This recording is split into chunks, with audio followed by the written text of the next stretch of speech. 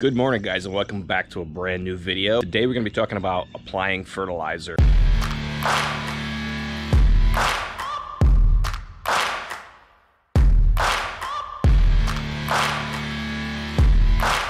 If you haven't been to my channel before, my name is Dennis, Guy of All Trades. So if you happen to be as lucky as me, your lawn looks absolutely horrible. You have all sorts of weeds, dandelions, probably crabgrass, and all sorts of other stuff in here. This is like thistle here, I believe. All right, so this is the product we're gonna be using. This is called Greenview Broadleaf Weed Control Plus Lawn Food. Come in 15,000 square foot and 5,000 square foot bags. If you're unsure of how many square feet you have in your lawn, go check out my video above. All right, so with this product, this is a weed in feed, so it does have weed control in it, and you can see the active ingredients here. I'm not gonna try to pronounce it. So you'll see we have 20%, 27% nitrogen, 0% phosphorus, 4% potassium.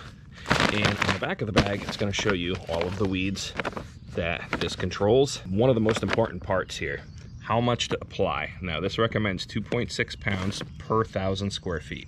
So if you know the square footage that you're applying this to, you really need to measure the number of pounds that you're putting into your spreader. Right now, there's a couple different kinds of spreaders. This one is a broadcast spreader. I apologize for it being so dirty, and whoever says that pelletized lime is not dirty is a liar. There are some actually kind of clean versions of pelletized lime. The one I picked up was very dusty for some reason, but and if you have a smaller yard, you can use one of these Scott's Whiz handheld spreaders. Now with the spreaders, you have settings on here, and most fertilizer bags will show you on the back, hey, if you're using this particular spreader, use this particular setting on your spreader. This is a Scott Speedy Green, by the way. This is an older one. It doesn't have the edge guard, and I'm gonna show you a trick to actually turn this into like an edge guard kind of spreader. The setting for this guy is up here. You have a handle, and your setting is right here. That setting basically just changes the amount this little chute opens in here next to the agitator. So that's gonna control how much fertilizer goes down on your lawn. Now, if you have a lawn like mine, we just moved into this house.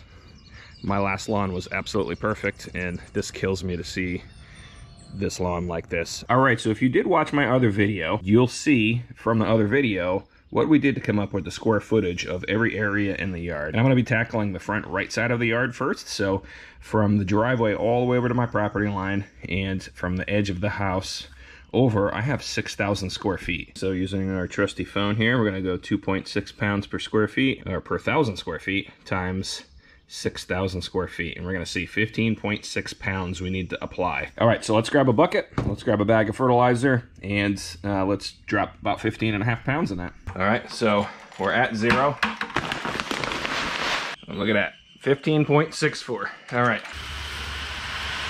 All right, so we're all loaded up here. And one thing I forgot to mention, there are other types of spreaders besides the broadcast or the handheld. There's one called a drop spreader, and that's typically used for powdered lime, or when you're overseeding your lawn with grass seed. So I'm gonna show you a trick on these older spreaders.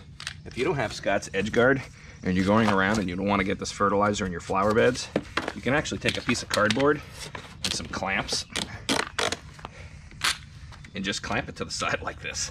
It's a nice easy little hack, and when you're pushing it, it'll keep the little granules from flinging off to the right side, and then you just keep this side to your flower beds. What we need to do next here is to set our spreader for the right application rate, so we get the certain number of pounds per square feet.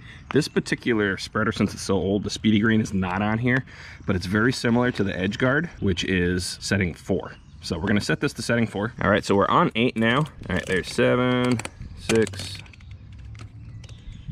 and there's 4. So there's our setting, and what this does is, like I said before, when you pull your handle in here, it basically just allows that chute inside of the hopper of the spreader to not open all the way. It opens only a certain amount predetermined by those numbers. All I'm gonna do is I'm gonna go around the outside of the yard, almost like I'm mowing, and I'm just gonna work my way in paths all the way back to the center.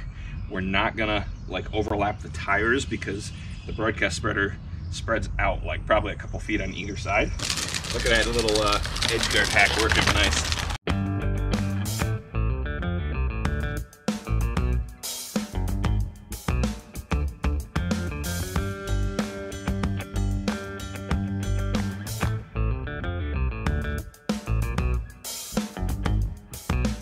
We used probably, I don't know, probably a little bit more than half of what we put in here.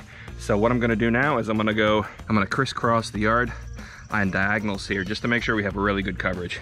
So that's having extra after you measure it, you know how much you need for the particular area is okay.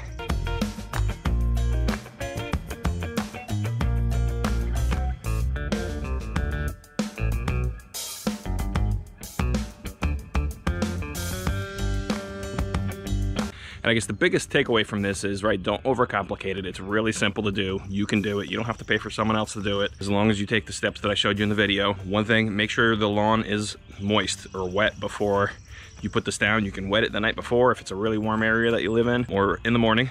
Don't cut the lawn for 2 days after you put this down, right? And if you do cut it, make sure you have a bagger, because if you cut these weeds and have them exhaust out of the side chute of the mower, you're just gonna be spreading weeds around in your lawn, and you don't wanna do that after all this hard work and the amount of money that you spent on the fertilizer. This particular one, you don't need to water in. I think I mentioned that. I don't know. I need coffee. You also wanna make sure that you don't apply this within 24 to 48 hours of rain, so definitely check your weather. Make sure it's not gonna rain in those 24 to 48 hours, and that goes along with, hey, don't water the lawn, right? It's basically the same thing. All right, and one thing I forgot to mention is after you're done, you probably wanna sweep your sidewalks, especially if you have pavers, because the little granules will actually stain the concrete or pavers. All right, and that wraps it up for today's video. If you guys ended up on my video out of the thousands of other lawn care videos on YouTube, I appreciate you. Consider hitting like and subscribing. It's free. And if you want to leave, you can. Till next time.